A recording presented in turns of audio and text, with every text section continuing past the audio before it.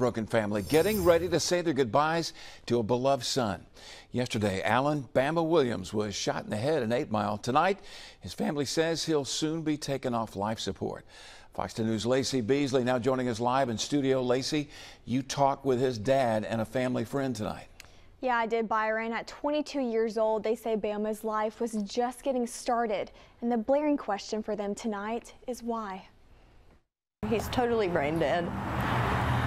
You know, Bama is gone. From the hospital bed, Bama's father clutches onto his son, savoring the final days he has with him. Spend a lot of time in prayer. I'll take all I can get of that. It's been a grueling day for Alan Williams Sr. and his family. I talked to him outside University Hospital, where his son lays on his deathbed inside. He recounts the moment he got the gut-dropping phone call. I didn't know what to think. Just got here as fast as I could. Not a phone call you want to get.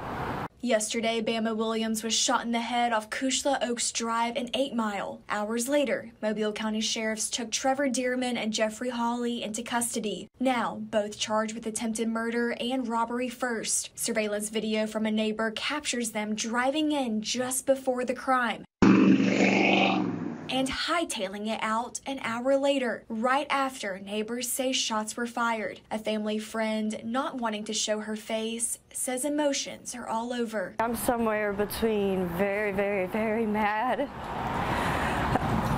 and very, very, very hurt because, you know, his dad has to sit there now and his grandma has to sit there.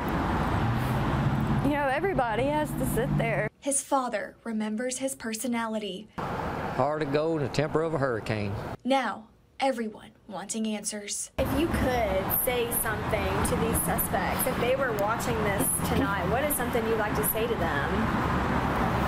I just want them to come out with all of the truth, why they did what they did. The whole family just wants to know why. You know, they haul ass down there, they take his life, and then they haul ass out. Why? Why? That's what I want to know, why. Now, Dearman and Hawley both have their bond hearings in the morning, and the family says Bama's organs will be donated, and his kidney could even go to his mother. Reporting live in studio, Lacey Beasley, Fox 10 News.